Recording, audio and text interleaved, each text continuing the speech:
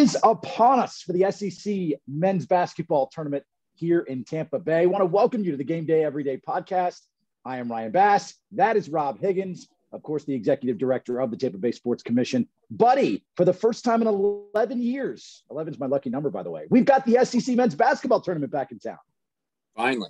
What's crazy is we were awarded this event in May of 2014. So nearly 8 years in the making. We've been going to Nashville, went to St. Louis. We've taken a lot of notes and pictures and learned a lot of lessons. And it's finally here. It's execution time. A lot of our good friends at the SEC landed last night after they were in Nashville for the SEC women's basketball tournament.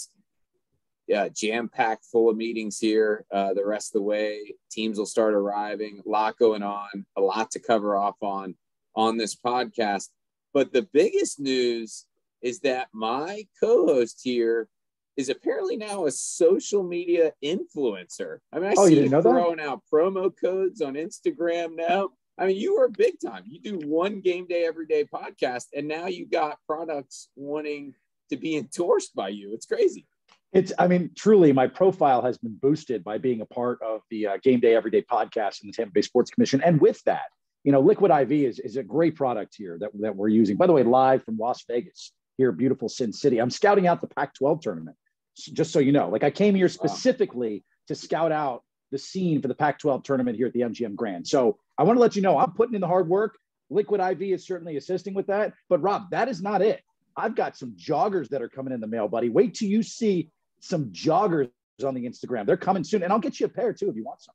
I mean, I don't know who's a bigger influencer between you or our boy Alex Killorn. I mean, hashtag influencer, hashtag ad, hashtag partner. I mean, you got it all going, big timer. I love it. I love it. Look, if I could be in the same conversation as Alex Killorn, I take that as the highest compliment in the land. That is certainly for sure. This is awesome, man, to have the SEC tournament in town. And I feel like they're following me, by the way, coming from Nashville to Tampa. Why is everybody following what I'm doing? It's totally cool. I get it. I started a trend. It's all good. But Rob, take me through why it is in Tampa right now, because this is a tournament that is basically housed at Bridgestone Arena in Nashville, Tennessee, taking a one-year hiatus to come down here to Tampa Bay. So explain to me the process of what went into getting that game here in this 2022 season and why it's coming to Tampa for this one-year hiatus. Sure. I actually think they came to Tampa because you then had moved to Nashville. So I think they were running from you, not actually following you. So it works out perfect for us. No, I think, we really have always loved the relationship with the SEC.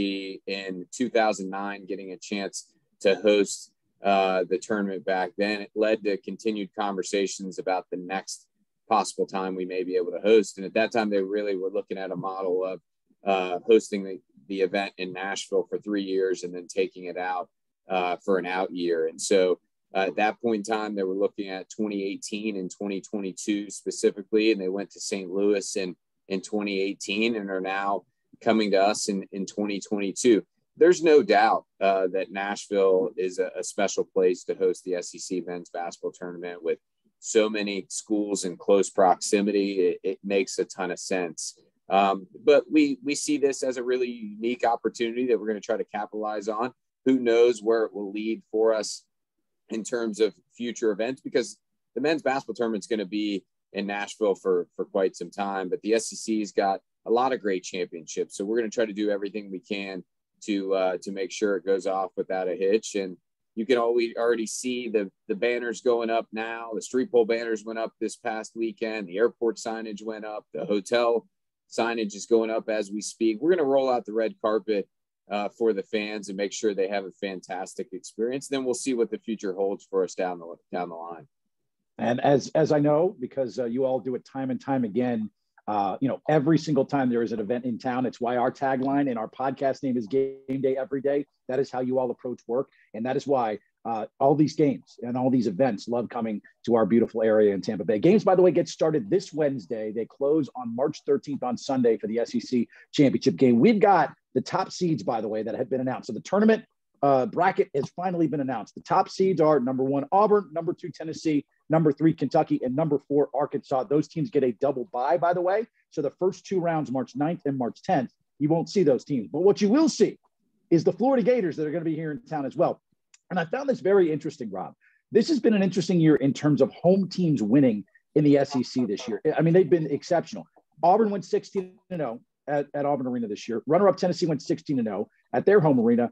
Kentucky went 18-0 at Rupp Arena. That's according to ESPN Stats and Info, the first time since 58-59, the top three finishers in the league all went unbeaten at home. But now they go on the road, essentially, here, because it's not Nashville, which can be kind of a semi-home game for some of those schools. Now they come down here to Tampa. It's fair game, man. Anybody can win this tournament here in Tampa coming up. Yeah, I mean, you look at this league top to bottom, everybody's got a chance. Out of the 14 teams, 7 of them have been ranked. 5 are ranked right now. You've got some teams with a really legitimate chance to make the Final Four, or perhaps win the national championship. And to think about, that road to March Madness starts right here at Amalie Arena is special. The Wednesday night games are going to be phenomenal. Some great matchups there with Ole Miss taking on Missouri, and then Georgia taking on Vandy, and then you roll in to Thursday, like you said, the Gators, Texas A&M, and so many others taking on some great opponents. So we are fired up. It's going to be awesome, and we've got a couple of great special guests on with us here today who are going to have unique perspectives. First, we've got Seth Greenberg. A lot of people don't realize when I was in college, I was a men's basketball manager for the team, and Seth Greenberg was the head coach for 4 of those years. And so it's going to be great to catch up with him. And then we also have the associate commissioner from the SEC, Dan Leibovitz, who's really their point when it comes to everything men's basketball. And so to hear his perspective and be able to sit down with him is going to be phenomenal as well. So I'm fired up, Ryan. If you can't tell, we've got a couple great guests here today. I just can't wait to ask Seth what you were like as a basketball team manager, because if it's anything like how you are as the executive director of the Tampa Bay Sports Commission, every single detail matters. And I'm curious if when you were wiping off those basketballs, that not a single bead of sweat was left on those basketballs as the team manager. So we're going to ask Seth Greenberg how Mr. Rob Higgins was as a team manager, and also, of course, get a preview of this week's SEC men's basketball tournament. Well, we're joined by an absolute legend. I think a lot of the Tampa listeners here will remember him, but certainly the national listeners do as well. ESPN's Seth Greenberg. His real claim to fame, though, is the fact that he was the head coach of USF when I was the equipment manager for 4 years. So he knows where all the bodies are buried when it comes to Higgins. And here's the thing is, you guys are going to get to understand when he says Higgy, he's the only person that still calls me that. He's allowed to call me that. So, Coach, it's great to catch up with you here. Welcome to the Game Day Everyday podcast.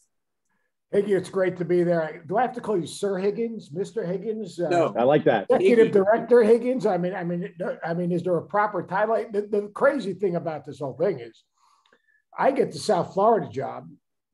Joan Snyder's the secretary, who, Joe never got too excited about anything. She goes, Coach, your manager's here. And that was Higgy. But little did I know he was still in high school. He was running the whole show. And all of a sudden I said, well, what year are you? And he said, a senior. And you saw my Higgy looks like he's a senior in high school now, let alone a senior back then. And sure enough, he took care of us, the best of the best. And we always say, like the managers are taking over the world. Higgy, he's close to taking over the world. Yeah, right. Oh, absolutely. Right. I'll never forget, though. It's a great story. It was literally, it was probably a month or two after that you had gotten the job. And you had said to me, hey, what's your plan? I said, well, I'm graduating. And he said, so we're losing? I said, no, you got me for 4 more years. Graduating high school.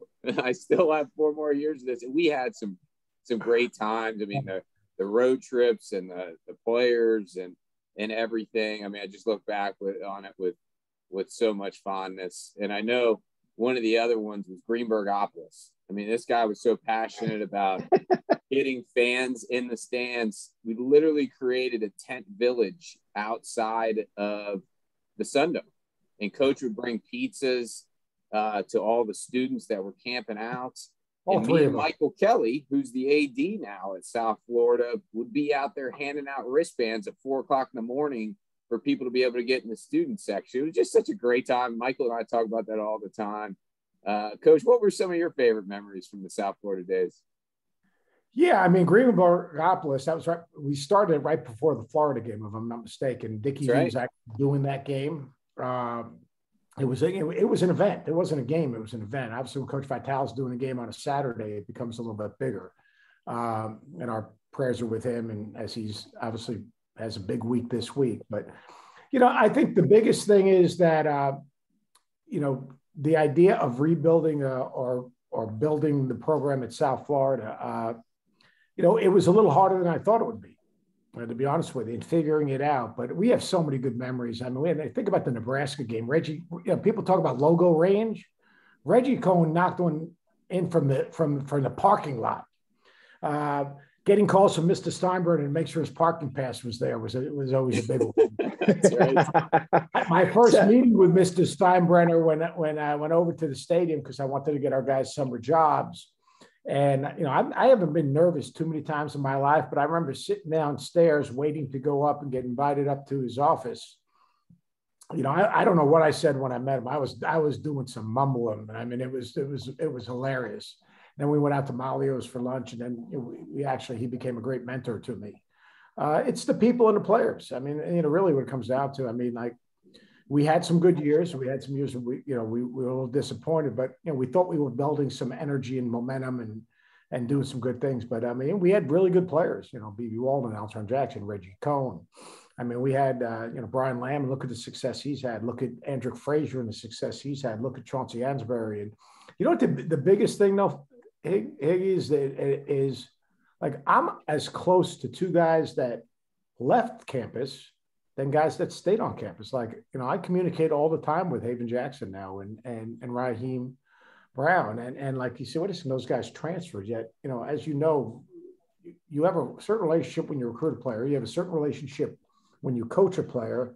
And then, there's that next phase of that relationship, and those are things that I'm really proud of. But I thought we had a really good foundation. I probably would have tried to go outside the box in terms of recruiting a little outside the state to have a couple of guys to complement those really hard playing, really tough minded athletes that we had. But great years. I mean, my daughters, kind of their early years grew up there, and we have really long lasting friends that are still in Tampa. And we think of Tampa and South Florida really fondly. You had the house with the red door in Tampa Palms. I'll never forget it. Big red door. I mean, it was all part of the whole thing. I mean, I'd get Coach those Caribbean Way smoothies at Smoothie King. He's a big Gladstone's guy, which is no longer there. Manhattan Bagel with our guy Bagel Boy, John Hoffman. I'll tell you, I mean, the bromance between you two is incredible. But I will say, I mean, look, from this UCF alum, I think it's time that we get off the USF Bulls topic, if that's okay. We could step aside from that. No, but there were tournament games that were obviously held on USF's campus. Now, of course, held in bigger venues. This week, we've got the SEC men's basketball tournament here in Tampa. Seth, I'm just curious in terms of these top three seeds, Auburn, Kentucky, and Tennessee. They're all undefeated at home this year. Obviously, on the road's a little bit of a different story. Anything goes when you go to a neutral site like Tampa. So, in your opinion, obviously Auburn is the SEC regular season champ, but who's your favorite heading into this thing? It's really interesting. I think that you look at it, there's 4 teams, total of 1 road loss, a home loss, if you include Arkansas in there, who's playing as well as any team in the conference. They had a tough loss the other day at Tennessee. Tennessee's absolutely brutal, to play against. I think Kentucky right now would be, if I had to pick one team, I'd probably say Kentucky because of the versatility, even with their injuries. I mean, you think about the wins they had with guys missing, when they had Ty Washington missing, when they had Xavier missing. To me, that's the key. And then they have one guy who's different, like Oscar Tshiebwe is going to be player of the year. I mean, he's going to play of the year because he's earned it. He didn't come in as a player of the year candidate. What he did was he went out each and every day and basically he rebounded balls in his area, out of his area. If his teammates were trying to rebound him, it made no difference. He was going to get that rebound. And then he's really improved offensively. I mean, like now they're playing through him in the block where he's ducking in, he's catching, he's finishing. Short roll when he's knocking down that foul line jumper. But the pieces fit when I think about Kentucky. Ty Washington gives him a ball guard who can make plays. Xavier is basically the creator. Kellen knocks down big shots. They got the two-headed monster in Toppin and Keon Brooks, and then they're developing depth around that with Davion Mintz. But any of those four teams can not only win that tournament, but make a deep run. And I think I actually, it's absolutely terrific that the SEC tournament is in Tampa. I mean, I think it's terrific. I coached in the ACC tournament when it was in Tampa a while back. Actually, I'm sitting on the chair at Higgy that you sent me right there from the ACC tournament. I'll send you one this week as well, Coach. I'll autograph it. Appreciate it. I need to get it all around the table, so that would be good. But it's going to be a great event. Like the Big Blue Nation is going to come and show up. Auburn's people are going to come and show up. The Gators are going to come and show up. The environment, the atmosphere, the energy is going to be terrific. It's going to be so good for the community because it's a destination, which is so important. Number two is it's a great venue, and basketball is important in the state now. I mean, it really is, and I think it's going to be really good for the SEC, and I think it's going to be an incredible tournament. With you talk about those four teams. I mean, any of those four teams can win it, but I mean, like there are other teams in the league that are playing well or dangerous. I mean, crazy as it sounds, like Mississippi State. I mean, they got one of the best point guards in the league or ball guards in the league. They're Garrison Brooks. They've got guys that can put pressure on you defensively. Florida's going to be a dangerous team playing at home.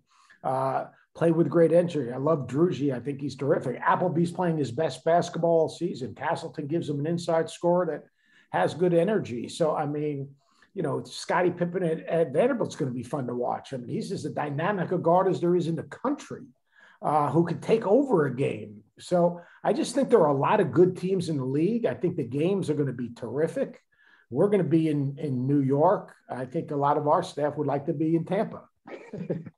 What's one coaching matchup? Because I want to talk a little bit with you about coaching and broadcasting, but what is one coaching matchup you'd be really interested to see shake out in this bracket? Obviously, look, I think there's a bunch of them. I think that, obviously anytime Bruce plays against Cal, it's an event. It's an event. Look, they both respect each other, but they both get underneath each other's skin. It's no secret. So that would be interesting. They would meet in the finals. If that happened, that would be great for ESPN because it would be a great rating.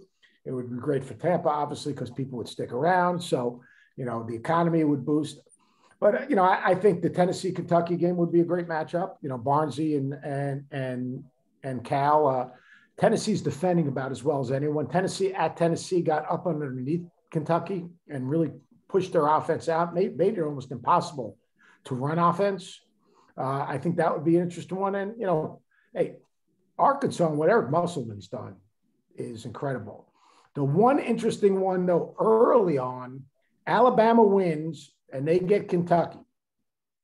Alabama, because how fast they play. If they're making shots, when Javon Cornelly is finding a balance between attacking and scoring. Shackelford gets it going. Bediako obviously has the length to maybe bother Sheboy a little bit. Ellis is kind of the X factor that maybe can shut down Kellen Grady. I mean, that's going to be a hard game.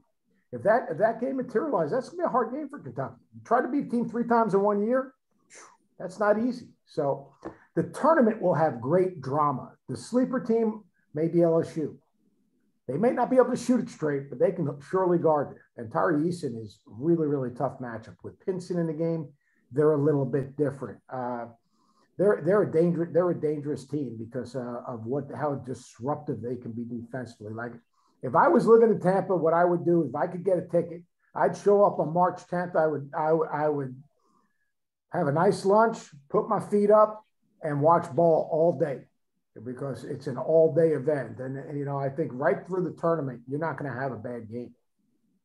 Sounds like our old staff games. That was kind of the scouting report on me. It was like, can't shoot it straight, but he can guard the heck out of you. Like that's what Coach said about me. Great toughness. But you just ran Higgins right down to the block and just backed him in.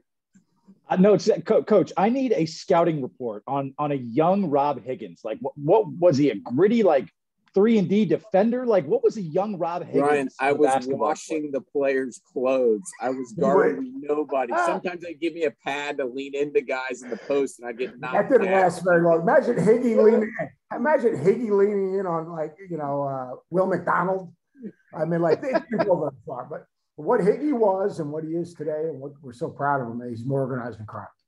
I mean, and he has the ability, and I'm not saying, Rob, anything I haven't said to you, privately, is he has a rare ability to connect with people and make the person that he's talking to feel like they're the most important person in the room, and basically develop relationships. And we know life is about relationships and trust. And I always say my 3 pillars are people, relationships, trust. Find good people, develop real relationships so you can earn trust. And I'm not embarrassed. He does that as well as anyway. And that's why, obviously, you guys are doing so amazingly well.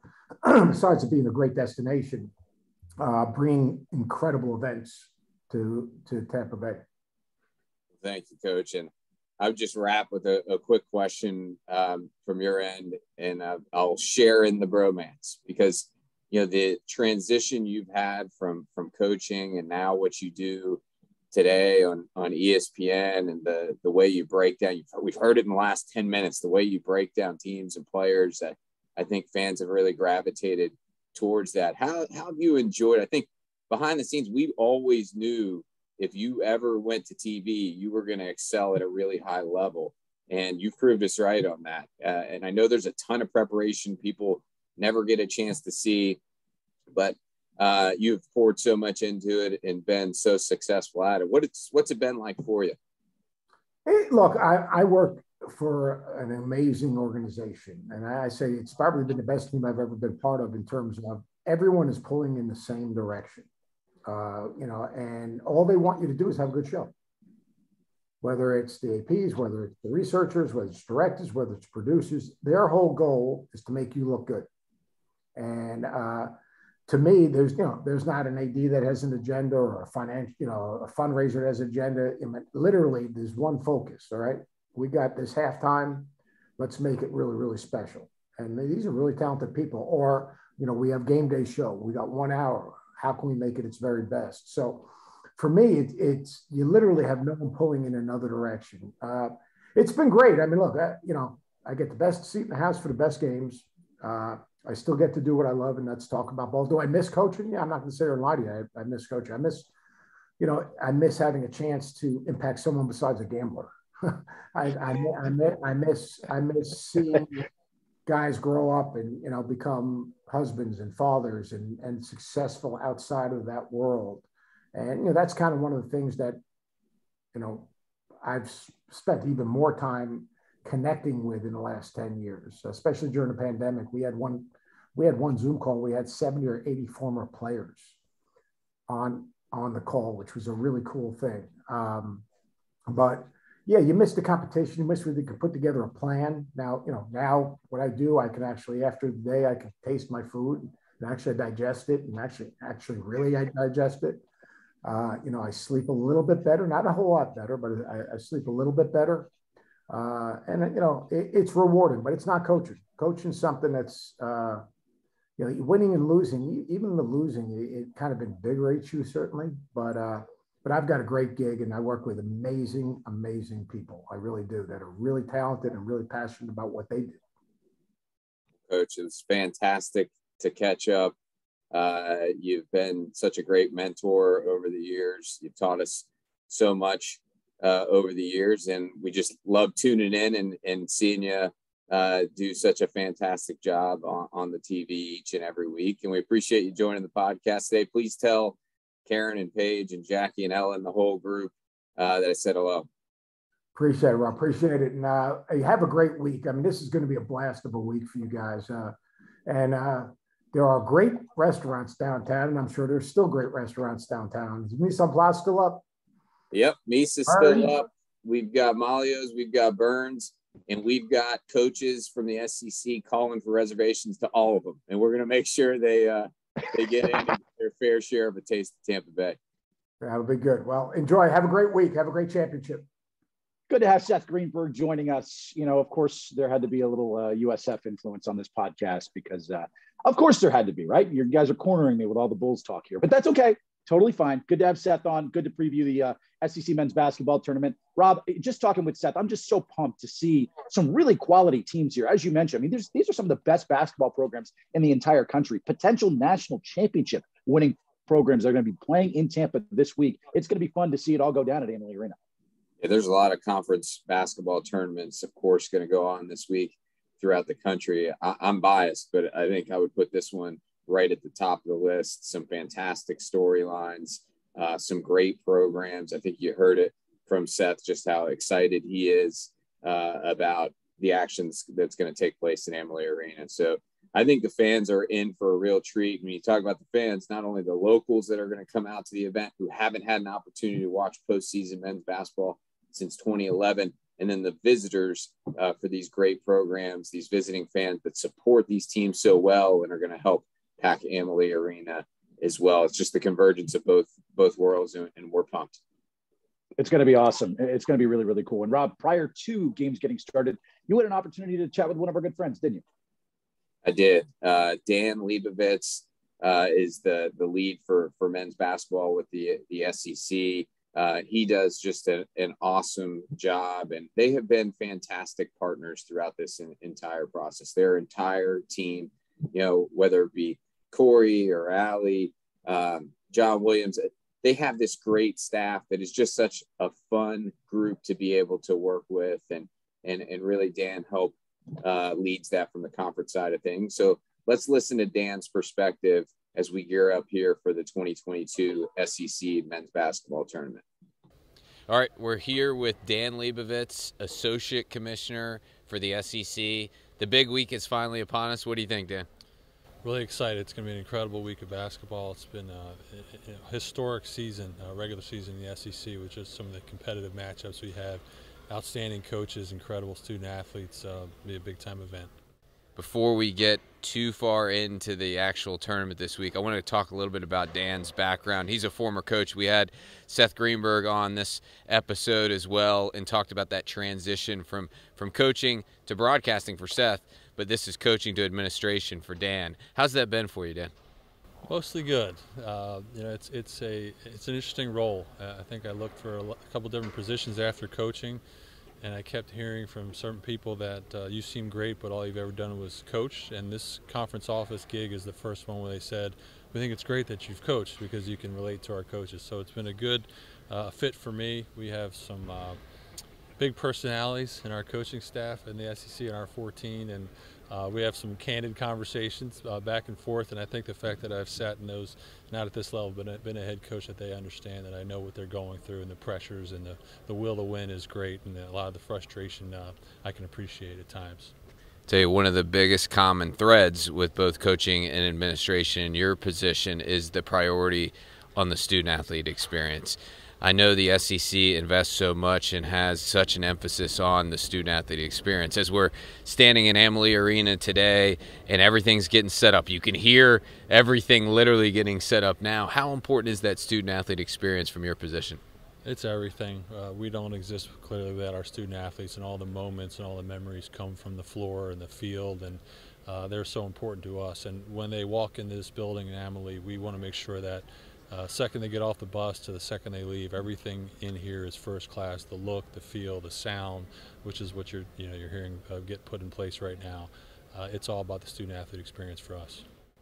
Now, you guys have had some incredible games already during the regular season. We know we're destined for some epic matchups here today as well. But the success of the SEC, specifically in basketball, isn't by accident. It's actually by design. And over these last 5 or 6 years, and you've been a big part of it, how has the conference focused on making sure that you're also known as a men's basketball league in addition to football and everything else that you've done so far? Definitely an emphasis. I always laugh a little bit when people say, football conference. and now men's basketball. But when you look at the SEC, as you mentioned, I mean, the Olympic sports, the baseball, the track and field, the swimming, golf. I think it was this summer in the Olympics, the SEC would have finished fourth if it was a country in the medal count. So it's a high standard to live up to. And yeah, it started really with Commissioner Sly. Before Commissioner Sankey, there was a point where the SEC was getting 3, 4, 5 teams maybe in the NCAA tournament, and that wasn't good enough. It felt like there was a lot more we could accomplish, and Commissioner Sankey's really followed through on that. Hired Mike Tranghese as a former Big East commissioner as a special advisor. Soon thereafter, I came to the fold. We just have we still do. We look at everything that we do on a daily basis and how can we just be a little bit better.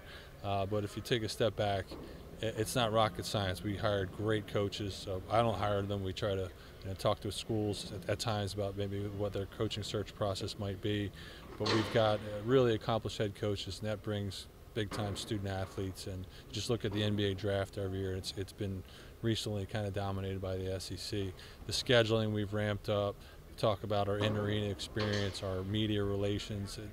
Every day I wake up and just try to think of what else we can do. You guys, the proof is in the pudding. The fact that 7 of the 14 teams this year have been ranked in the top 25, 5 in this past week's poll as well. You've got some legit national championship contenders, and it's pretty special. Now, we're here in Tampa. Last time we hosted was 2009. Nashville has hosted 6 of the last 7 years, I think. They're going to host for the foreseeable future. But what do you sense from the league and the coaches and the teams about their excitement for having this one-out year right here in our community? Very excited. And I would say this whether I was talking to you or not. A lot of it starts with your name. And we say there's a gentleman named Rob Higgins, and he does an incredible job with events down here. They've done Super Bowls and Final Fours and CFPs, and weather's not bad either. But that's a really not that we have to sell, but it's a really easy sell for us, and they're looking forward to it. Nashville's tremendous. This experience is going to be something special, so we're thrilled. Well, thank you, Dan. We certainly appreciate the partnership. We are excited about this week. It's actually been almost 8 years in the making. We were awarded this back in 2014. We certainly have had plenty of time to prepare, and we're looking forward to executing with you and your team and making sure we create memories that'll last a lifetime for the student athletes. So thanks so much for joining the Game Day Everyday podcast, and we look forward to a really special week. Thank you. Man, it's great catching up with Dan. We are in the foxhole with him and his team all week, gearing up for what's going to be an epic 13 games. That's for sure. Ryan, we not only have you helping us out here with the podcast, but we've got a great local historian of sorts, a fantastic journalist, Joey Johnston, who has been writing awesome articles for TampaBaySports.org. We call it Team Tampa Bay's Take, and he's off to a fantastic start. I don't know if you've had a chance to check him out yet, but he's got a couple of great pieces already. He's talked about a lot of the great March Madness moments throughout history. He's talked about just how the SEC's success this year isn't by accident, it's by design. And then he's given a great primer for the tournament. That's the 3rd installment of Team Tampa Bay's Take, which just went live today as well. So many great pieces. He's pumping out some great content. You got to just check out TampaBaySports.org. I'll tell you, man, I was a little jealous at first, when you brought Joey on, because I'm like, man, I thought I was the favorite child here. Like I thought, oh man, I get the opportunity to join the roster. But there's always space for one of the GOATs of Tampa Bay journalism, and that would be Joey Johnston. What an addition he is to your team. What an excellent journalist and writer that he is. And I love the article where he kind of took us through some of the magical moments in Tampa Bay hoops history. I had no idea that in 1983, there was an early NCAA tournament games played at the Sundome, which of course was USF's arena. And then who knew that in 1999, we had a Final Four Tropicana Field here in Tampa Bay as well. Pretty cool looking back just to see kind of how the scene has changed. And obviously this week's game is going to be at Amalie Arena. But when you look back, Rob, you've been here obviously your entire life. What's some of the memories that stick out to you in terms of NCAA basketball in town? There's been some great ones. I mean, that 98 regional at the Trop was fantastic. Final Four was incredible as well. To me, the 2008 NCAA men's first and second rounds at Amalie Arena was awesome because it was one of those things, when you're putting on first and second rounds, you almost, when the selection show comes out, that's when you almost are unwrapping the presents to see what you're getting in terms of teams. And at that point in time, selection show hits and you get these teams and you're like, I don't know. I don't know. These aren't exactly the blue bloods of college basketball. You're telling me Drake isn't the blue blood of college basketball? We were rewarded with just epic upset after upset. No site had ever had 4 of those high seeds take down the lower seeds. And it was just an awesome day. We had buzzer beaters and we had, so many great upsets. And I think that's the beauty of March Madness. You don't know when the one shining moment's going to come. And back in 2008, we had 4 one shining moments happen. And now I think it points the segue to this week with the teams that we've got, the storylines we've got. I think we're destined for some unforgettable memories. If you love college hoops or love sports in general, it's one of those things you got to be there because something special is going to happen. No, there's no doubt. And look, again, you got your top seeds in Auburn, Tennessee, Kentucky, and Arkansas, but a team like LSU, who's right outside, who's number 5 in terms of seeding, can make some noise. Remember Florida needs to win some of these big games in order to try and snatch a bid to the NCAA tournament. So they've got a lot to play for in this tournament as well. We're going to see upsets. We're going to see surprises. We're going to see it all go down at Amalie Arena. Again, game starting on Wednesday. That's the first round, finishing up with the SEC championship game on Sunday. Do we have any predictions from my friend Rob Higgins before we move on in terms of who could potentially be crowned the champions here in Tampa? No, I absolutely do not. I'm not predicting anything. I predict everybody's going to have a great time. And we do have a handful of tickets still available. Not a lot. We've got individual sessions still available. If you go on to secsports.com, they're as low as $15 a session. They range depending on the session and the seat location, all the way up to $120. But I can tell you we're down to just the last few because we're expecting just an incredible atmosphere at Amalie Arena throughout the tournament. So if you don't have your tickets yet, you want to come check it out, log on to secsports.com and be a part of all these great memories. It's going to be a lot of fun. And I'll tell you, we're going to have an invasion of SEC Nation here to Tampa Bay, Kentucky, Auburn, Alabama, Florida, obviously going to be in town. I would venture to guess some people from Knoxville are going to come down and enjoy Tampa Bay as well. It's going to be a lot of fans just flushing and rushing into the Tampa Bay area. It's going to be really cool to see, and it's going to be a great atmosphere this week and this weekend into the SEC tournament. Speaking of great atmospheres, Rob, I had an opportunity to be up in Nashville for the Stadium Series between the Lightning and the Predators last weekend, and what an unbelievable atmosphere that was. Just the game aside, the buzz down on Broadway ahead of the game, the week, the teams, the atmosphere. Obviously, the broadcast was exceptional. They did it just like Nashville does, with some big acts playing, obviously, there, on the field with the game. Miranda Lambert put on an unbelievable performance as well. Stadium Series talk about it coming to Tampa. What are the possibilities of that, Rob? Because I know there's a lot of interest in hopefully us kind of hosting a Stadium Series outdoor game for the first time ever. Yeah, there was a couple articles. Joe Smith with The Athletic and then Ed Encina with the Tampa Bay Times both wrote on the topic. We've got such a great relationship with the NHL and have been talking about the possibility of it for quite some time. There's probably not a conversation that goes by between Mr. Vinnick in the NHL and Steve Griggs in the NHL where they aren't bringing it up and putting the full court press on them to try to get one here.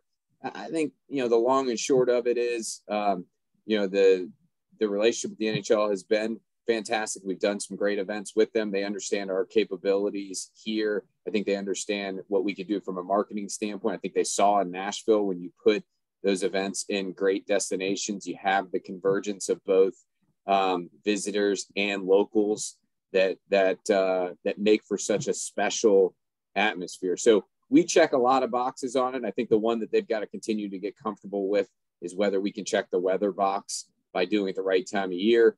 Our good friends at the Lightning and the Sports Authority as well, and so many other community partners we've all shared just how we would step up and make sure it's a big success. But time will tell where the conversation takes us, but it's certainly one we're going to continue to engage in as much as possible, because it's right at the top of the list when it comes to events that we'd love to get the opportunity to host. Yeah, we want that game here. An outdoor stadium series game here in Tampa would be electric. I mean, if it's anything like it was in Nashville, Tennessee, you could sense the passion, because, by the way, Bolt Nation took over like Broadway, Lower Broadway, and Nashville. Like, there was Bolts Blue everywhere in the city. And it was really cool to see, Rob, because I got some feedback as we kind of close out the podcast here from a lot of Nashville Preds fans. They're like, man, I didn't realize just the how passionate the Lightning fan base is. Like, well, when you win back-to-back cups, obviously that happens. But they were surprised with the turnout. And I think it would be a very similar turnout in terms of here in Tampa, not just with the locals, but with whichever team, if it was Nashville or another, coming down here to town. It would be awesome and electric to have it here in Tampa Bay. Oh, it'd be fantastic. I think we get that same comment when we host Frozen Four, which we're fortunate to have coming back next April. You know, people, I think, are genuinely surprised that you can have a warm weather community that may be not traditional for hockey, but have a fan base as passionate as we are, that it's as knowledgeable as we are when it comes to hockey. So it's a pretty special thing. And I think to close it out, I think you're going to get a little bit of that this week as well with the SEC tournament, where people are going to be pleasantly surprised with how our community embraces college basketball, as well as is really knowledgeable and appreciative of this opportunity to host such a great event like the SEC men's basketball tournament. It's a nice appetizer to March Madness as things get kicked off this Wednesday at Amalie Arena. Again, March 9th through the 13th with the SEC Championship game on the 13th. It'll be broadcast on ESPN. It'll be fun to see that postcard of Tampa Bay plastered nationally for everyone to see just how beautiful our hometown is. Good news for you, Rob. By the time that tournament is over, we should have your white camo joggers in the mail on its way to you. That way you can sport them. You and I can be matching. We could be influencers together. And we'll take a nice little twins photo. What do you say? Yeah, just encourage the listeners to continue to follow Ryan Bass's Instagram so you can get 12% off some sort of camo joggers, and so that you can stay hydrated. Guys, it's a big week. Stay hydrated. And we look forward to seeing you on the next Game Day Everyday podcast when we cover the Valspar Championship. Let's go, baby. Valspar coming up next weekend. Your boy Chris Young performing as well. Excited for next week's podcast. Hope to see you guys there.